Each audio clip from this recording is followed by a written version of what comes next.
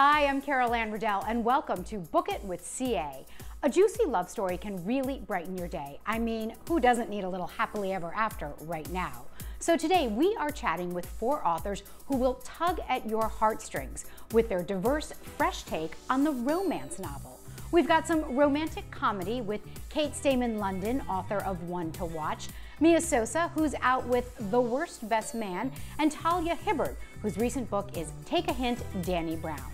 Also, Leslye Penelope joins us to talk about her romance fantasy blend in Cry of Metal and Bone. So stick around, you might just find your own happily ever after.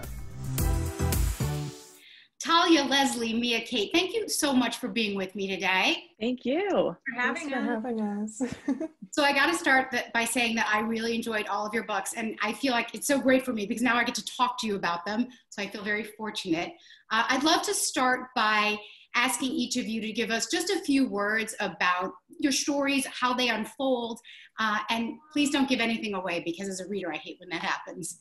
So Mia, why don't we start with you and The Worst Best Man? It's a very fun title. So The Worst Best Man is a rom-com, and it is about Carolina Santos, who is an up-and-coming wedding planner in the DC area.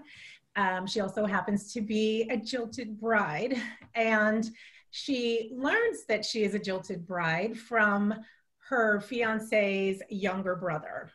She also discovers in that conversation that the younger brother and her fiance had a conversation the night before they were to get married, and something in that conversation led the fiance to decide not to marry her.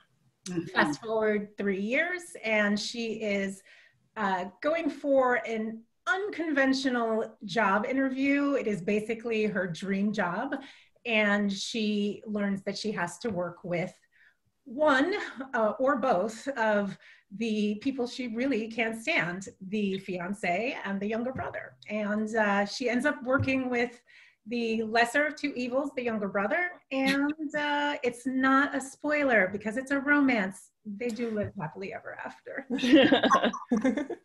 So Talia, your book is Take a Hint, Danny Brown, which is the latest in your books about the Brown sisters. So tell us what's going on with Danny.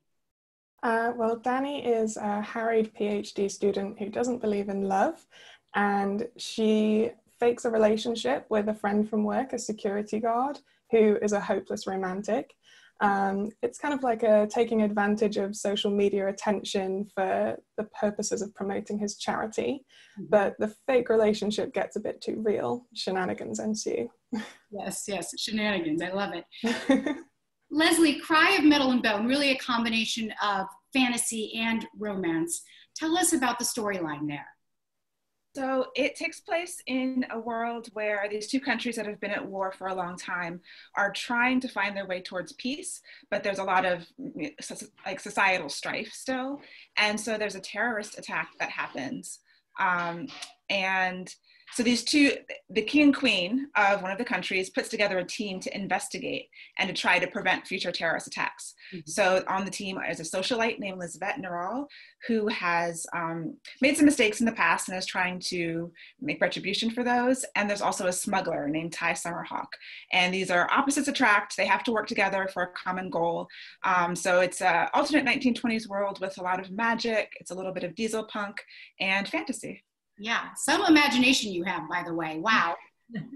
Thanks. Okay, Kate, let's talk about One to Watch.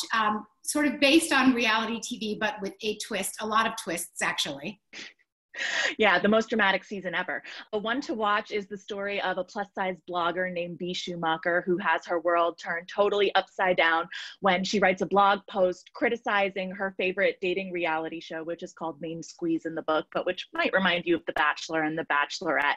And she criticizes the show for its lack of diversity, racial diversity, queer inclusiveness, body diversity especially. Her post goes viral and she gets asked to be the next star of the show. But there's just one problem, which is that she's getting over a massively broken heart and is totally off dating. So she says yes to doing the show, but under one condition: she absolutely refuses to fall in love. And it gets tricky from there.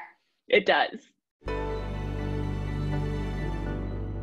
So guys, I'd like to talk about romance as a genre? Because I think that each of you, and you've sort of hinted at this a bit just in your descriptions, get at something that I find very interesting, which is this notion of kind of defining the expectations that some people might have of what a romance novel is.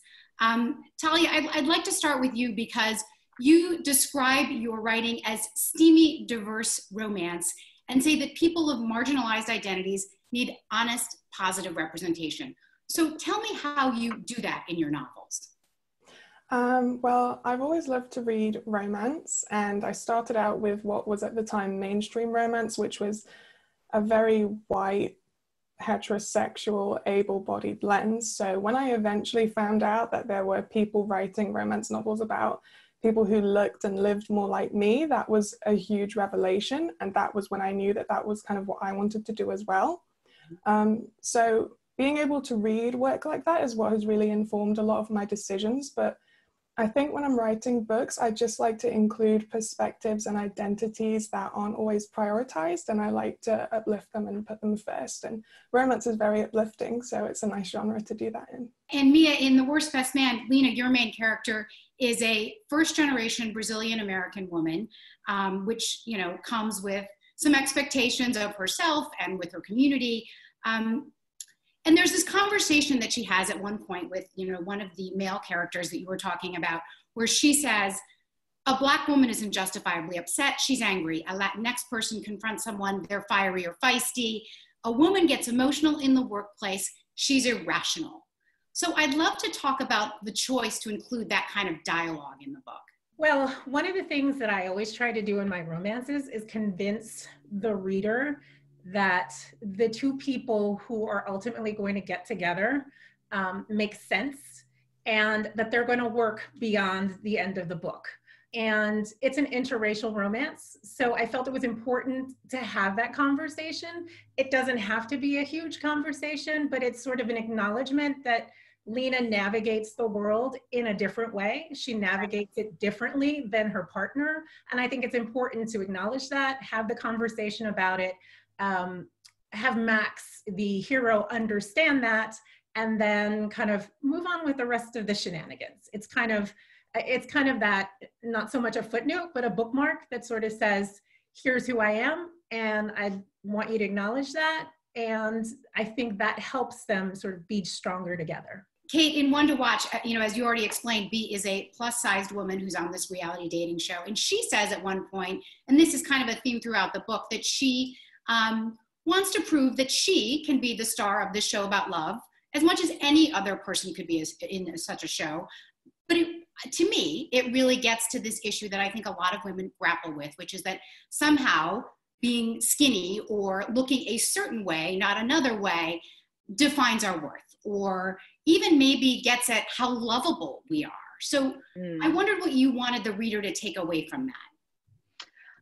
That way of thinking is total garbage, and that it's something that benefits men, and it takes away our women's power and our money and our time and our energy and our ability to experience our own lives on our own terms, right? And I think that it's something that fat women understand particularly well, but that all women understand when we look at the fact that the diet industry takes in $70 billion a year, even though research tells us that 97% of diets fail, and that especially when the diet has to do with how much you weigh and not health characteristics like your blood pressure or your blood sugar or something like that, that diets that are related to actual health measures do make a difference, right? Because we want to be healthy, but being thin and being healthy aren't the same thing. So what I wanted to do with One to Watch was write a rom-com that shows a woman experiencing her power, and sort of, she's not this, you know, boss tough woman from the very beginning who already is able to sort of shun these societal constraints. She figures out how to do that during the course of the book in front of an audience of a few million people. So that was what I was really interested in, was sort of going on that journey with her and inviting readers to experience that in their own lives. Because she's conflicted herself. It's not as if she is 100% confident in every single moment. Yeah, there's a line early in the book where she talks about the difference between what you know and what you feel. And that's definitely something that I experience a lot in my life, that I can really know X, Y, and Z thing, but it's still like, you know, if I don't get a writing assignment or if a date goes badly or whatever, to say, oh God, if only I could lose 20 pounds, maybe that would have turned out differently, which is of course ridiculous. But it's such a pervasive message that we all live with in our media and in our culture, that it's hard to shake sometimes. So what I hope is that readers will be able to go on that journey too, from knowing the thing to actually being able to feel it. So Leslye, Cry of Metal and Bone, as we said already, it's really a combination of romance and fantasy, and you create this whole other world, a very complex other world. Okay, but what struck me about that was that in this other world, you're making these very pointed comments about our actual world, specifically around issues like race and immigration and nationalism. And, you know, I understand you do that in a lot of your work. And I just wonder about that approach of being in one world and talking about the other one. Yeah, I think that's what always drew me to fantasy and science fiction. Like, speculative fiction in general is really great for making commentary for our world while taking it away from some of the baggage that we have. So if you can view these issues through another lens, where it's not the factions that we are familiar with, but it's a similar idea. So there's a refugee crisis in my series, you know, that you said that there's racism, there's homophobia, there's nationalism. And I find that, like, taking it out of our world and creating these same kind of human struggles that are in a different world, it just allows you to look at them differently and create a little bit of empathy, I'm hoping, for those kind of struggles. Do you think the message may be better received or more thoroughly received coming in that format? I think so. I think that speculative fiction, whether it's fantasy or even horror, has always taken these things, made monsters as a metaphor, you know, and so we can look at what is monstrous in something that's actually a creature, and then be able to extrapolate that and hopefully have some empathy towards real people who are treated as monsters in our society. And that's part of what I'm hoping to do while you're in this adventure story that has a romance in it. So you're not being preached to, but there's something that's underlying psychologically that I think hopefully allows people to relate to other people in a meaningful way. You know, my takeaway from reading, you know, all of your books was that, you know, romance can be fun, it can be flirty, it can be steamy, but it can be feminist. Do you think that that is the understanding of the romance novel today? I feel like because romance has historically been a genre dominated by marginalized genders, it does make sense for it maybe to be towards the forefront when it comes to feminist developments in society. And obviously society is always reflected in the things that we write and the things that we want to read. So I feel like there have long been kind of books with very feminist elements, or just feminist books full stop, in the romance genre. And I feel like that's definitely something that's happening more and more as it ages and becomes even more fabulous with time. Do you guys see the genre changing? My bookshelves look really different. I have been a romance reader since I was probably about 14, 15 years old. And, you know, back then I didn't buy them all the time. I got them at the library. But even over the course of the last 10 years or so, I have noticed how much diversity and inclusivity is reflected in the romance novels that I have on my shelves. And actually, I think the interesting thing is that I am more apt to buy books today than I ever been, because I know that I can pick up a book that is inclusive and diverse and that is going to tackle these issues that have been tackled, but aren't or haven't been tackled to the extent that they're being tackled today. So it's amazing. I feel like I'm filling my shelves with just these gorgeous stories that recognize people who traditionally haven't been recognized in romance. It just brings me so much joy to see that. I always love to hear about the process of writing. So I wonder if any of you have any quirks or habits, or I don't know, a favorite snack or a particular place, the kinds of things that you do, the rituals that help you write. I'd love to hear about those if anyone wants to volunteer. I just started a new thing. It's only been for 2 books, but I have decided that this is going to be my thing that I start to do each time I work on a novel, which is I buy a hoodie. it's really odd, but it's Interesting. I love being cozy in my office. I've heard about a lot of snacks, but I've never heard a hoodie. Is the hoodie thematically related to the book that you're working on, or is it just like a joyful accompaniment? Now that you say that, it's interesting because the hoodie that I'm wearing these days, my husband bought for me, and it has a flag of Brazil on it. And this story has a Brazilian American heroine, the second story that I'm working on. And so I'm now thinking I'm going to do it thematically. Thanks, Kate. Anybody else got one they want to share? I don't think it's as cool as that. Mine is pretty simple. I love the hoodie idea.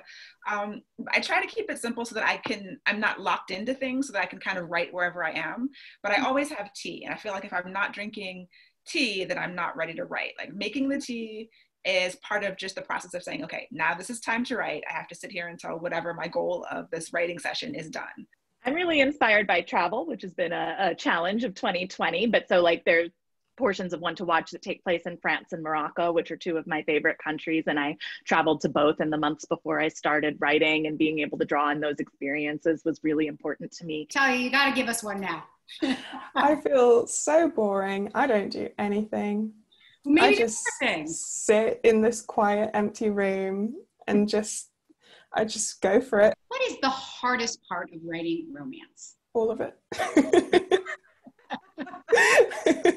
For me, it's the vulnerability. You know, when I'm writing a really devastating breakup scene, or a character who's feeling really insecure, of like going to my own sort of tough feelings and insecurities, and then knowing that I'm putting them on. I had a total moment of just like dire panic a couple months before One to Watch came out, of like, I made a big mistake. I wrote about my deepest insecurities, and now a lot of people are going to read about them. I didn't think this through. And so that for me is always, but it's like, if you don't do that, then, you know, the character isn't, if it's not, for me, grounded in real emotion that you've experienced, it's not going to be believable on the page. So you kind of just have to go there. For me, I think I'm a plotter. So I plan everything in advance, and trying to figure out exactly what makes these two perfect for each other. Because sometimes you're just inspired and you're like, these are my people and they're going to fall in love. And then you have to communicate that to the reader so that they buy into these emotions that they're feeling. And so like, I know why, but trying to articulate exactly what it is about people that makes them fall in love. It's like this sort of halfway mystical, halfway psychological, emotional thing that you have to put on the page. And that can be difficult. Mia, I read that you said the humor can sometimes be hard when you're writing romantic comedy, because, you know, humor, it is subjective. No question. And so for me, it's always a challenge. I often send text during the day, much to my family and friends' chagrin. They're sort of like, what? And I'm always like, is this funny?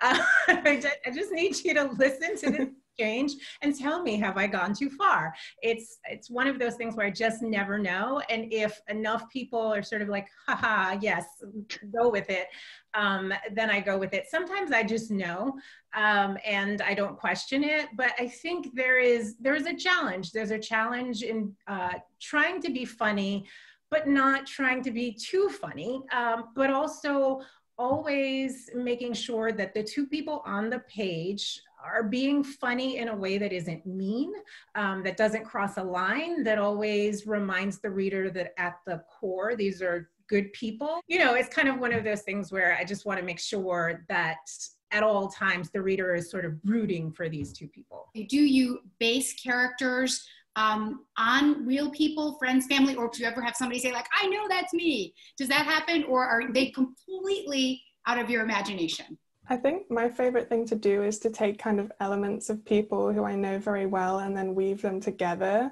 to create something new that's very grounded in something that's real to me. So like a lot of the families that I write, the family members are like reflections of my own family members. And I think, you know, I have this aunt who's really funny and my grandma is really nosy. And if I mix them into this character, it's going to be hilarious. So that's one thing I like to do, but never for main characters, because then it would get weird when you make them kiss. Right. But Talia, does your family ever realize that? Do they know that you're doing that? Well, the thing is my family members are not allowed to read my books, so I'm getting away with it. Okay. bury the lead on us. Do tell. I think I'm just really self-conscious about everything. To my friends, I'm like, if you want to read the book, live your life, just don't tell me that you read it. But to my family members, it's a hard no. I'm sorry. Did all of you start out as romance readers? Is that how you came to the genre, or was there something in particular about it that drew you to the genre? I didn't start out as a romance reader. I read a few romances when I was young, but really as an adult, after college, I got into paranormal romance. I grew up reading classics and some science fiction and fantasy, just kind of everything. But I was really drawn towards romance. And as an adult, I think the happily ever afters that, are required of a romance were really comforting to me. And I still find those comforting, especially in today's times. Yeah, we could all use happily ever after right now. For me, I was starting to work on One to Watch in early 2017. And my job before that was I was the lead digital writer for Hillary Clinton's 2016 campaign. And I was in, I would say, not a great place emotionally in early 2017. And I was, working on a lot of different ideas, and some were rom-coms and some weren't. And when I landed on this idea, it just made me happy. And I just wanted, a story where I could sort of do writing that reflected my values, but that also, as Leslye was saying, had that happily ever after and had that feeling of joy that I really needed then, and that I think we all really need now. Because it is romance, do you feel compelled to have a happy ending? Or do you think it's possible to redefine maybe what the happy ending is? Is it always that the two people end up together? Yeah. It is. Exactly. That's the promise. You can't break the promise. That's mean. Give the people what they want. If it's a romance. I mean, if you're writing something else that's not a romance, yes, you can innovate and do all kinds of just different interesting things. I mean, or if you're doing like a serialized story and they're going to get their happily ever after in the next, or the third in the trilogy or something like that. But there is that promise. And it's the only hard and fast rule about a romance is either a happy for now or happily ever after. So when you're trying to do things that are fancy, you're not really writing romance. Yeah, and I will say, I guess I'm coming out on this TV show that One to Watch is structurally not a romance. It's a single protagonist story, and it's just not structured that way. So it has a total 3-act structure, but one of the pleasures of the book for me is you don't know if she's going to end up with anyone or not, and sort of you have to keep reading in order to find out. So hopefully, so I say yes, but as Leslye says, what I have written generically is not a romance. Right. Although it is romantic, and it is about absolutely, super romantic. Yeah, just not structurally a romance. Well, that leads me to another question that I have, this one for all of you. Since we are talking about romance, I would love to hear what your version of the perfect romantic night would be, if you would care to share it with me, or maybe something romantic that's ever happened to you. One of the most romantic things that has ever happened to me is I remember being on deadline a couple of years ago. My family and I were planning to go to Brazil, and we were going to be spending time with family there. And I was frazzled, like obviously trying to get a book in and at the same time trying to pack. And my husband comes in to the office and he's like, I've packed for the girls. I've packed my stuff. All you need to do is pack for yourself and check that I've done everything right for the girls' bags, and that's it. And I just sort of went, okay, I really love you right now. Because that was super romantic. It was just one of those things. Yeah. He didn't have to do it. We would have done it together, but he was like, I'm just not going to have her even worry about this. Anybody else want to just quickly tell us a romantic story or your vision of what a perfect romantic evening would be? I think I'm pretty low-key in real life with romance. Anything very romantic makes me a bit cringy, but I was actually, yesterday, I was very pleased because I was sat in the house, which is obviously all I do now, saying, oh, I really miss the fries from Frankie and Benny's. And my boyfriend was like, well, let's get some. We can order some and we can go and get it. But we live in the middle of nowhere. So I was like, we'll have to drive really far. And he was like, so what else have I got to do? Get in the car. So we went to this restaurant and picked up fries and some pizza and ate it in the car. And I was so happy. The core of romance is, domestic tasks, cooking for us, cleaning, packing. Yeah, I'm going to be the same thing. Yes, right. Getting predictable. Kate, what about you? I find, so this is platonic, but I often find that the great things that friends do are if our romantic partners could take a hint from that would be great. But so early in the isolation period, and I live alone, so it's been tough. My best friend made a care package for me where she got me like hand sanitizer and a whole bunch of weed gummies and velvet scrunchies that there were like different ones that were like the colors of the different queer flags said queer. And it was just like this really lovely, like when I was feeling so sad because I couldn't see anyone or do anything, that she just was able to drop off this package and make me know that she was thinking of me and make me feel really loved. And I think, that's how all any of us wants to feel, is loved. Yeah, that's for sure. That's for sure. I'm with you on the quiet evening. My dog, my husband, some wine. All good. Well, I think we do have to wrap it up there, but I just want to say first that I so enjoyed this time with all of you. I really appreciate your talking to me today, and thank you again so much. Be well, guys. Our Thank pleasure. you. Thank you. Yeah. What a fun group. I hope you enjoyed it as much as I did. That wraps up another chapter of Book It with CA, but we will be back soon. In the meantime, please follow us on Facebook and Instagram. Suggestions are always welcome, and we'd love to know what you're reading. Also, you can find this episode and more details on our website. I'm Carol Anne Riddell. Thanks so much for watching, and see you next time.